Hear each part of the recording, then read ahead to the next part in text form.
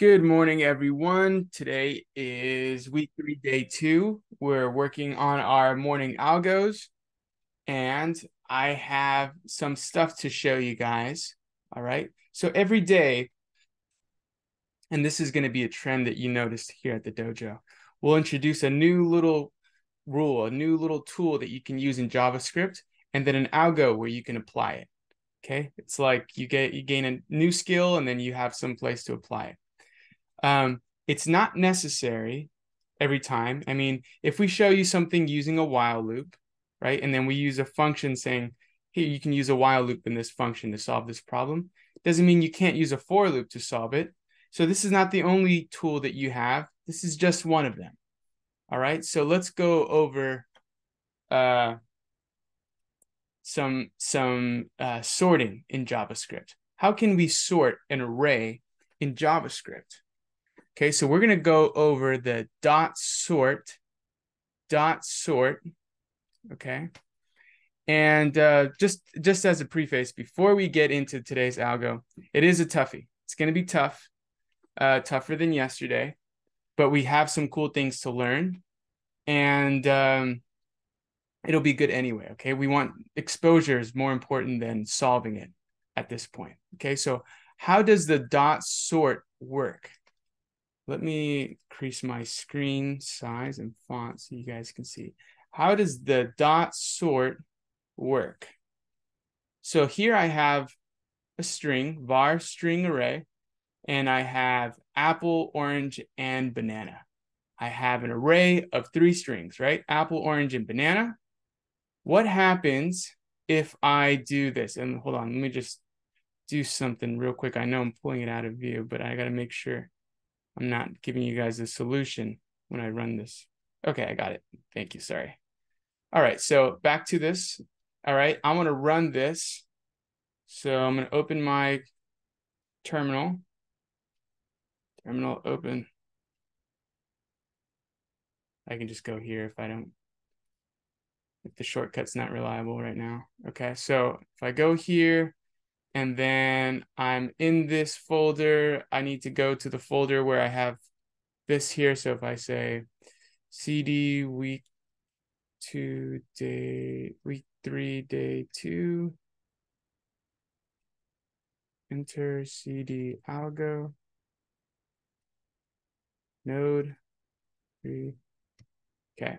So here I have apple, banana, orange. That's what I console logged when I said string array dot sort. So this took my array of strings, apple, orange, and banana, and it sorted it in this order, as you see here, apple, banana, and orange. What order do I see this now? What are we seeing here? It sorted it alphabetically. Sorted it alphabetically. And how did it sort it alphabetically? I mean, what we know how to do it intuitively because we've been doing it so long since kindergarten, grade school. But what did it do? Can you break it down for me? What did it look at? Maybe just the first letter of the string. First letter, yes. So it compared the first letter, and then it used that, right? Because P is not higher than A, the second, and well, A is higher than R, but that's not the way it's sorted. Okay, so I want us to just take note of that. I want us to just take note of that. Okay, so if I say var array1, and I have this array of numbers now, and I sort this array, what happens? Let's do it.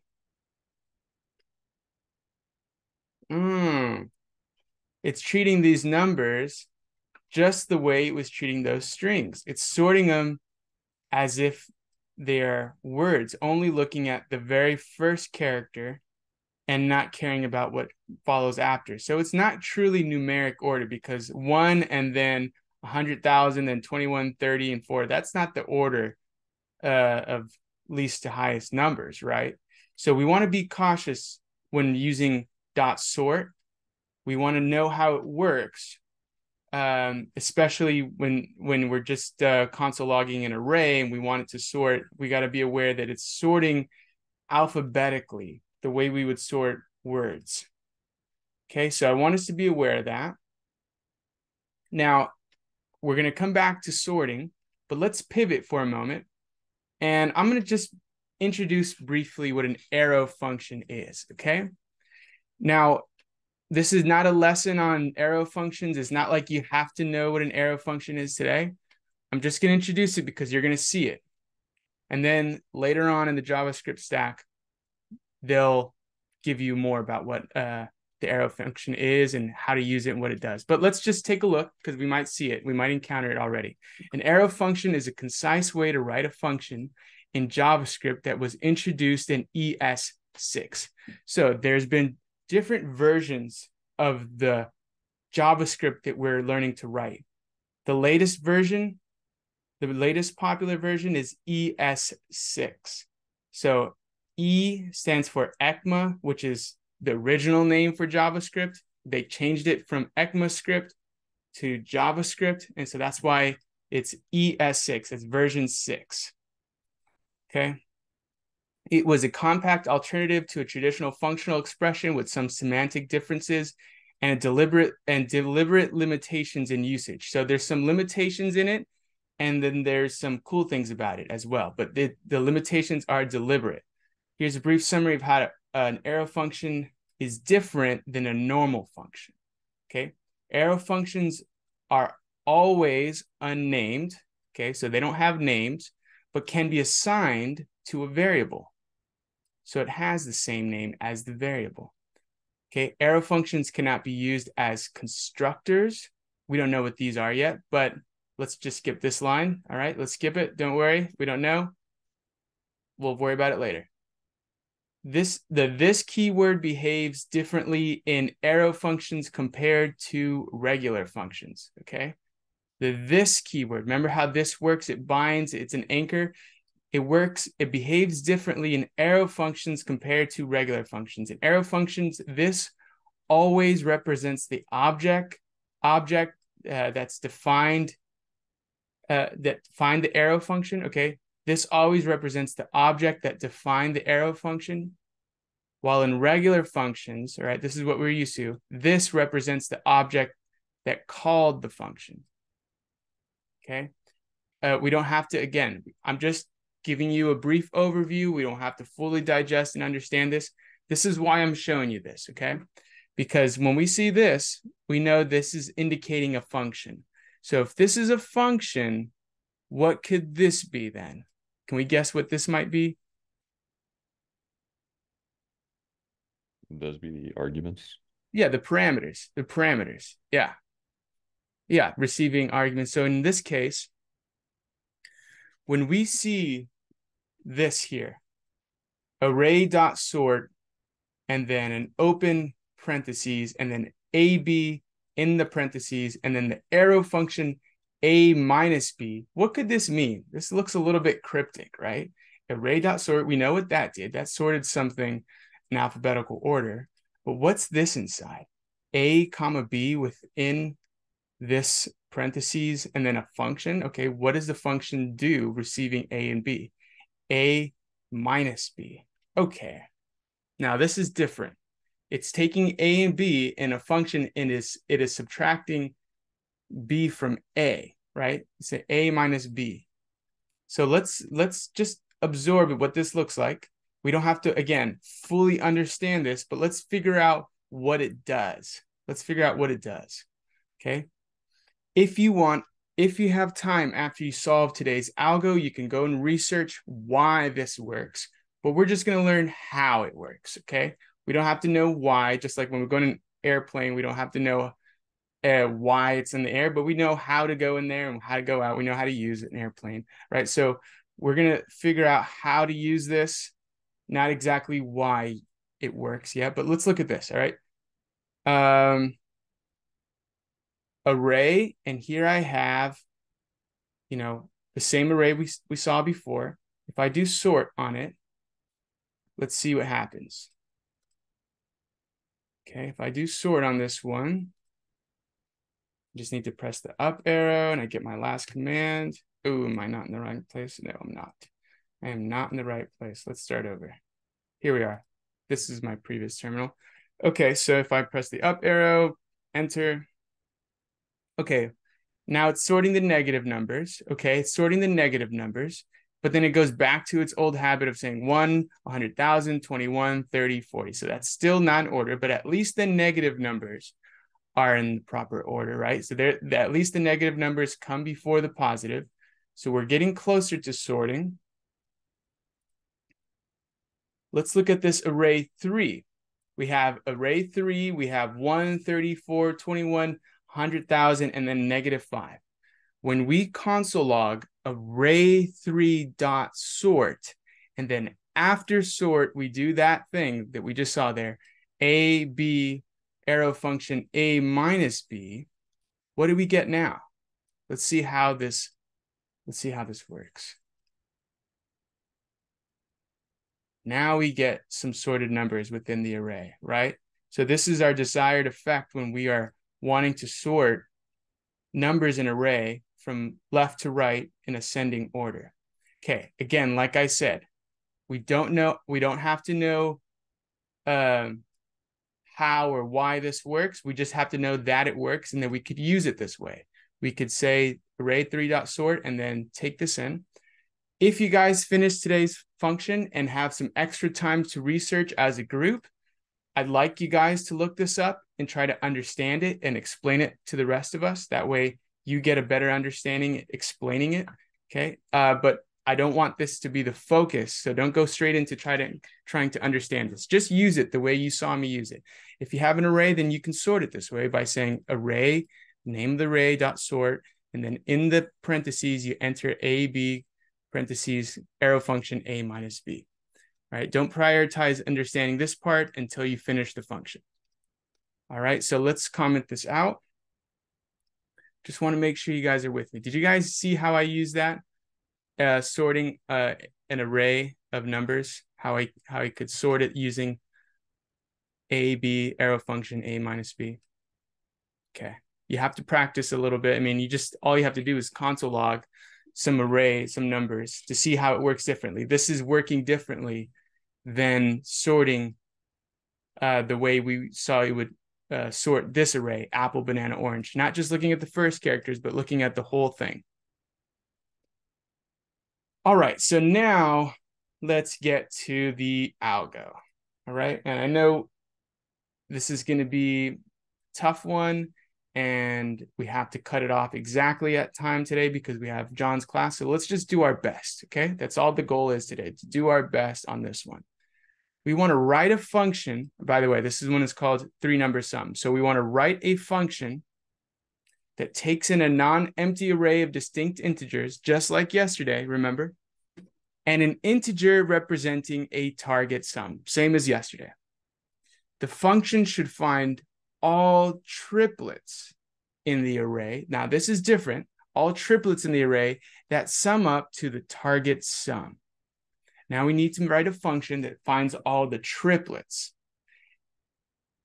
and sum up to the target sum and return a 2-dimensional array. Remember a 2D array, an array of arrays? We need a 2-dimensional array as our output of all these triplets. So here, as we see, here's an output of all the triplets for a target sum of 0. So given this array, what 3 combinations of numbers add up to 0? So we have -8, 2, and 6, right? -8 and 2, that is -6, and -6 plus 6 altogether 0. So that's 1, 0. -8, 3, and 5. -8 plus 3 is going to be -5. -5 plus 5 is going to be 10. And then we also have this one here, right? -6 and 1 is going to be 5. Oh, -5, sorry. -5 and 5 come out to be 0. All right, so how do we do this? This one is similar to yesterday's, right? But not exactly the same. Now we have to seek out triplets. We can use our target sum to help us find the missing values that we need. But something that would be really helpful to solving this in an efficient way is first to sort the array. Okay, so that's why I introduced today's material about sorting an array of numbers. Because if you sort this array, you may have an easier time finding all the triplets to add up to the target sum. Okay, so I'm going to cut off the time limit today really hard so that if you guys don't solve it, I can explain the solution, and then you guys can revisit the explanation in a recording later if you need, okay? So I'm going to stop it now. I think this is good. I'm going to copy paste this prompt into Discord right now. So I know I sometimes am a little slow to do that, but not today. It's there. So I'm going to create the groups and you guys are good to go. All right, everyone. Who would like to share their solution, if you have any? I saw one group got one.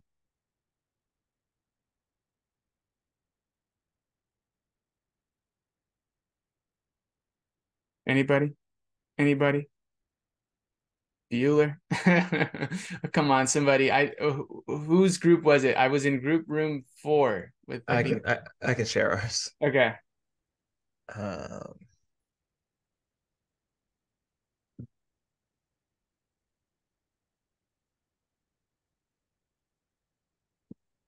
So we pretty much did we did nested for loops similar to how we did it yesterday. Mm-hmm. And just created the extra variables along the way Mm-hmm. to hold each index that we're going to be checking. And then once we got to our if statement, instead of doing just X and Y like yesterday, we did X, Y plus Z to see if it hit our target sum.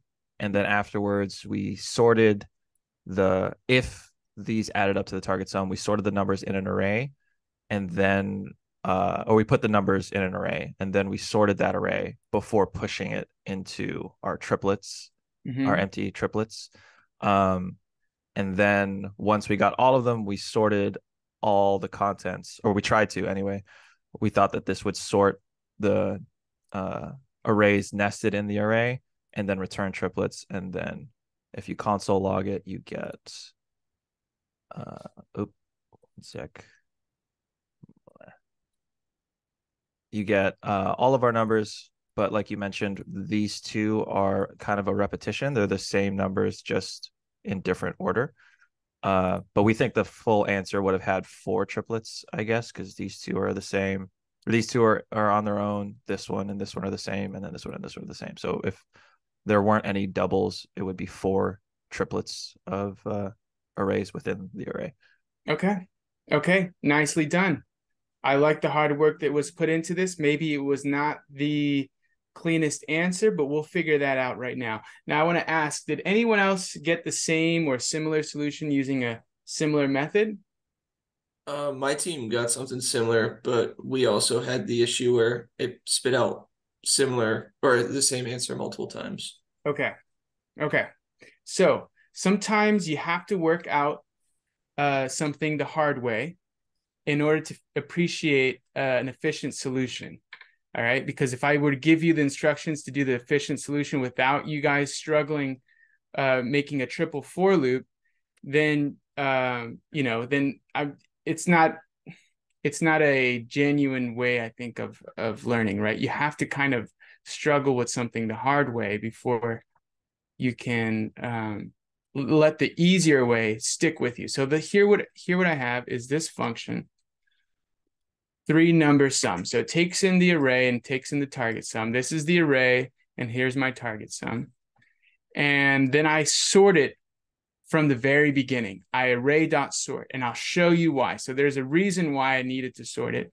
It's because I don't want to do that triple for loop. I want to avoid that triple for loop, and I'll show you how I can avoid that sorting it. So here now we are on line 95. It says const triplets. Let me just change these consts to var, okay? var, everything is going to be var. I'll talk about why some variables are let and some of them are const another day. Do it another day. tomorrow, I think, or the next day. So let me just change these to vars. These are all just different names for variables. How they work differently, I'll show you another day, okay? But we're back to this now. Var triplets equals empty array. And then we say for var I equals 0. So this is my first for loop. I'm going to loop through the array with my index starting at 0 all the way to the end -2. Okay, this is different. Why -2? Why -2? Well, it's because the moment I step into the array, I have these two things which they're commonly called pointers, okay? So when we initially starts at index 0. So here we are. This is at index 0. Let me just, I hate having a little marker. So this is I, index 0, and then we have left equals I plus 1. So this is L for left, and it equals I plus 1. So we're going to say I plus 1, right? So this is pointing to here. And then we have right, which is array.length -1. So right is going to be here all the way at r.length -1. Okay. So I have index, left, and right. So these three indices, or I can call them pointers. I is an index pointer pointing to the very first one. Left is just to the right of I, and right is at the very most end at the right. Now with these three, I already have a triplet I can check. I can check with these if we are at the target sum already, right? So what's 12 and 3? That's 15 plus 6. Okay, that is 15 plus 6 is 21. I am way over, right? So, well, that's why we needed to sort this array, because if we leave this unsorted, we would not have any logic to use these pointers. So let's go ahead and assume this is a sorted array. So let's hold on a second. So before we continue, let me just comment this out for a brief moment, and then just do one of these.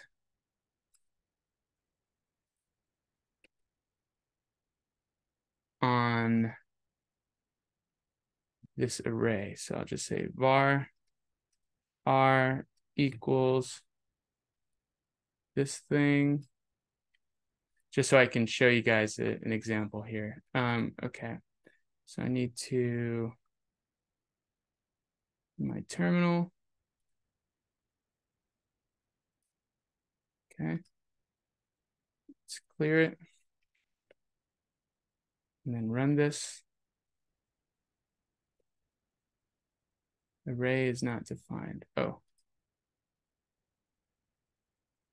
okay. Oh, sorry. Let me console log this. John's cohort's joining here. Okay, they're welcome to join, but we're going to get started at the time 10:05. Okay, so here we have our sorted array. So here we have our sorted array. Let's move this back. Hello, John's class. Welcome. We're still working on our algo, so just hang tight with us while we finish up, and we do have to take a break. So 10:05, we're going to get started. All right, so 5 minutes left. That's plenty of time. Let's look at this array. Here we have our index, like we said. Now it's in a sorted, and then we have left and right. Okay, so we have index, left, and right. So I wanted us to see that in a sorted array because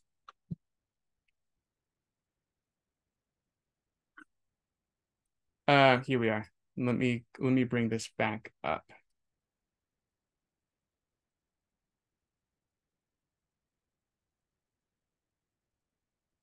Here, we're back into our function. Well, var left equals I plus 1, var right equals array length 1 minus 1, and then we're going to array dot length minus 2. So this is where we stop our function.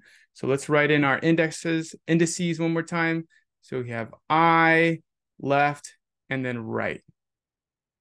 Left, L. Okay. And then we say while left is less than right. While left is less than right. So when left is not less than right, then we break out of this while loop. So let's see where this begins. It should end, I think about, so this for loop here, so it should end here. It should end here. So if left is equal to right, then we would have finished. But if it's not, here's what we're going to do. We're going to create a variable called current sum, and we're going to make it array at I plus array at left and array at right. Okay, so these three add up to the current sum.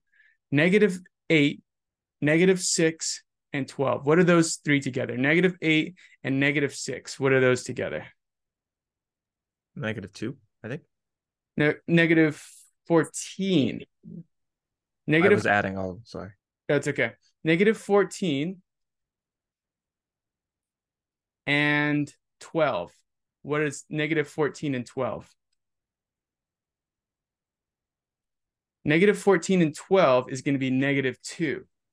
Okay. So if we get -2, we know we are below our current sum. So what we can do if we are below our current sum is move our left a little to one index to the right. So that's what this is doing. It's saying if current sum is less than the target sum, move left to the right because it's sorted. When left moves to the right, we get a higher value. So now we have -8, 1, and 12. We can compare this to our target sum and see if we have this as the return. If it's equal to the target sum, if by chance our target sum is equal to index, left, and right, then we push to our triplets array, triplets.push, array at I, array at left, and array at right. Okay. Otherwise, if we are at a higher value than our target sum, then we move right to the left one. Okay, so then right here, and then it's no longer there. And then we subtract because we are getting a lower value moving right to the left. And that's why we say array.length -2, because we have a value already accounting for array.length -1, and it's the one on the right to begin with. Okay, so that's how we solve it without a triple for loop. Then we just return triplets at the end. Anyone have any questions?